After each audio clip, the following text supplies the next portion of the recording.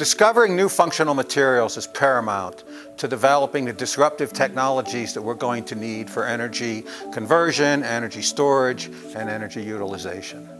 Our overall objective of our Energy Frontier Research Center on next generation of materials by design is to discover novel functional materials, including non-equilibrium systems, in a predictive manner.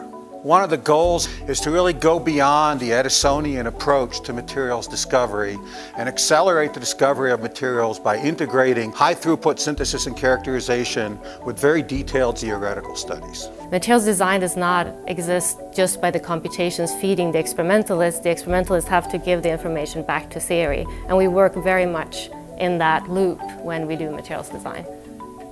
What's really interesting, what this team now is trying to do is try to go beyond materials that are easy to make, materials that are what we call thermodynamic ground state, because those we know how to make. Can we understand like which metastable compounds can be made? So that way we know what space we should design over, and this has never been done before.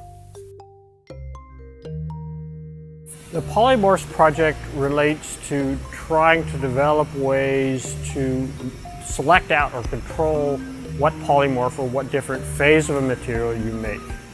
In order to understand how that works and then ultimately control it, you have to understand that whole process.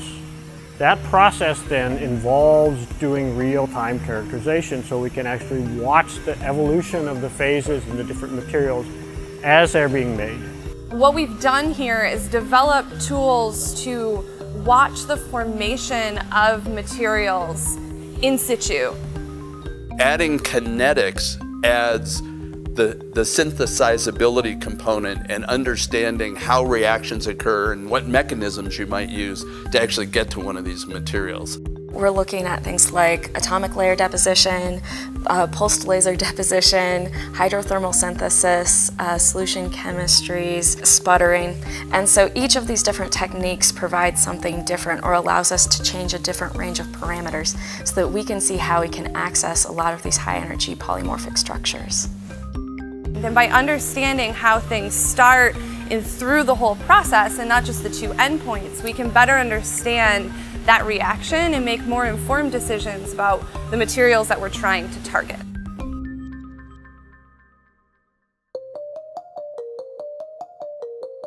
Over the past few years, there's been a great discovery in materials for photovoltaics where lead iodide-based perovskite materials have shown great promise for use in high-efficiency photovoltaics. As a project in the Center for Next Generation Materials by Design, we're trying to learn the basic solid-state physics lessons from these materials' high performance and search across large existing databases of materials to find promising new candidates which could have these same high-efficiency performance and potentially get rid of the lead and also perhaps be more stable. This search is actually enabled by the existing data calculated by the Materials Project, which are our partner. There's very much a synergistic effort between the NREL EFRC and the Materials Project. The EFRC is feeding not only more advanced methodologies of computing materials, but also just the raw data, because they're expert at some of the materials properties that we're looking for, and they're now computing lots of them, and we're feeding that directly into the materials project, and we'll make that available to the rest of the public. I think this is the future.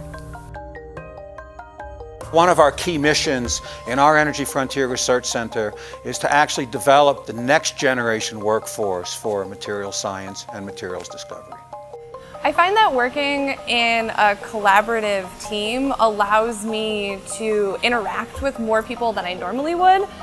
I've gotten a chance to see things that I wouldn't otherwise ever see. EFRC has enabled us to put together a team, and we've been really lucky to put together a set of unique talents, and it's only through that kind of assembling the right kind of group that we can actually address these kinds of big problems.